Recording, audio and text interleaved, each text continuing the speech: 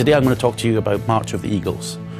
For those of you who are not familiar with the game, it's a new game we're developing. It's set in the Napoleonic Wars, running from 1805 to 1815, and it's kind of a tight focused war game on the 10 years Napoleonic Wars. So it's set in Europe. You have the 8 major powers battling it out for dominance across land and sea, and the way you do this is to control provinces.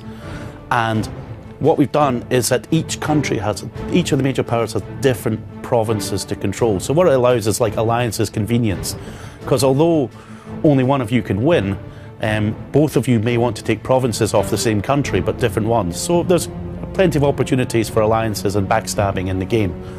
But also, for those of you who maybe been keeping an eye on the game, I thought I'd talk today about one of your favourite questions, the supply system.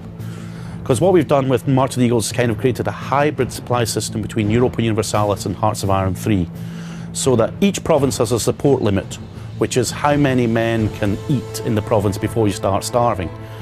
But, you know, food is not enough for an army, even though Napoleon did say an army marched on its stomach.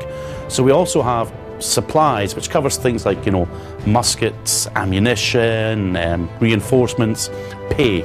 And each region of your country will generate supplies. And then, you know, armies in the region will then consume them. And then what happens is that supplies will transfer from region to other regions. So if you have a chain of allies, say, stretching to Russia, then as France you can invade Russia and the supplies will flow through. But if one of your allies is rather small, then it's going to form a bottleneck, and then you've got to start trying to think, going, well, do I try and get access through Austria, and then I can start my supplies flowing? You know, the idea being that, you know, neither kind of supply system on its own fitted the Napoleonic era, where, you know, I mean, more men died outside combat than did. So, you know, you need that kind of idea that some provinces are just simply too poor to support troops. And at the same time, you do want those kind of, you know, how many men can I really sustain, you know, because, you know, musket balls are expensive. And, well, we've also added in one additional new special unit for the military system, which is the supply train.